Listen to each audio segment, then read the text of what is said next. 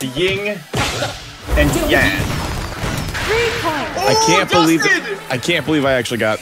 Yeah, I got. I can't believe it's not butter. Stick around, more Family Guy after the break. 3 points. You deserve that. You deserve to get scored on after that sentence. You deserve 3 points. twice. I deserve that.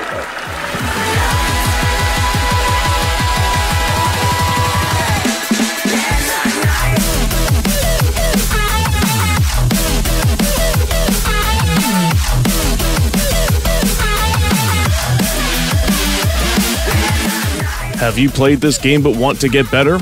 Welcome to Windjammers 2 in 3 minutes, starring Loris Biaggi. Like, comment, and subscribe! Biaggi was in the first Windjammers game. The Italian goalkeeper was very well rounded and labeled as a medium.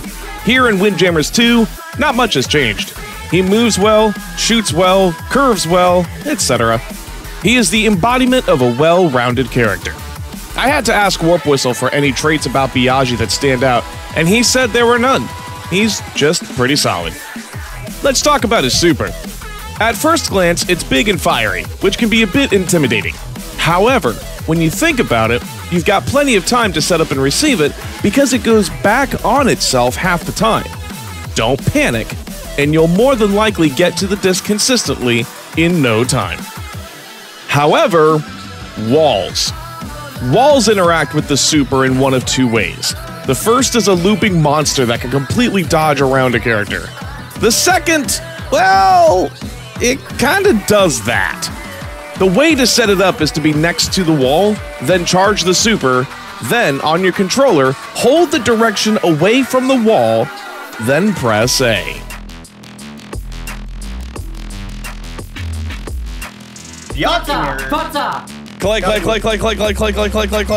Yes! Got to show the internet. Gotta simulate atomic disarray. What?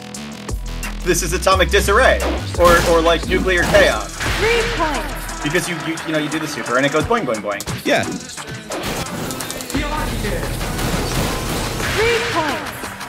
Nuclear chaos.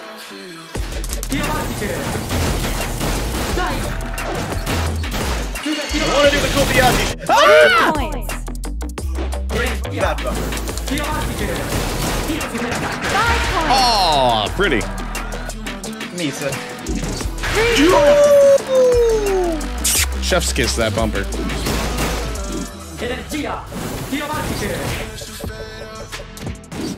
points. Disappoint. Bad pizza. Send it back.